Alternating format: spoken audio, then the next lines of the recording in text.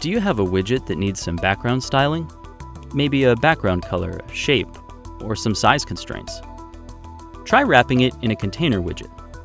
The container widget helps you compose, decorate, and position child widgets. If you wrap your widget in a container widget, without any other parameters, you won't notice any difference in appearance.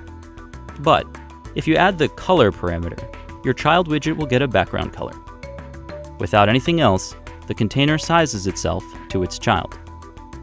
Use the container's padding property to add empty space between the child widget and the container boundary, and use the margin property to add empty space that surrounds the widget. With the decoration property, you can add a shape to your container, like a circle. The decoration is, by default, sized to the container's child.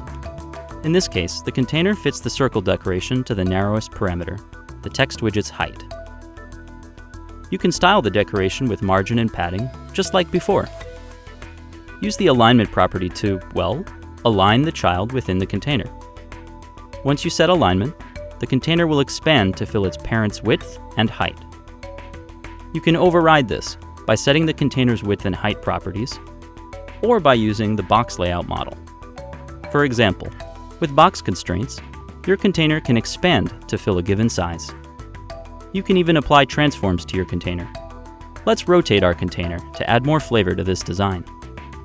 For still more ways to add visual flair to your app with container, and info on all other Flutter widgets, head to flutter.dev.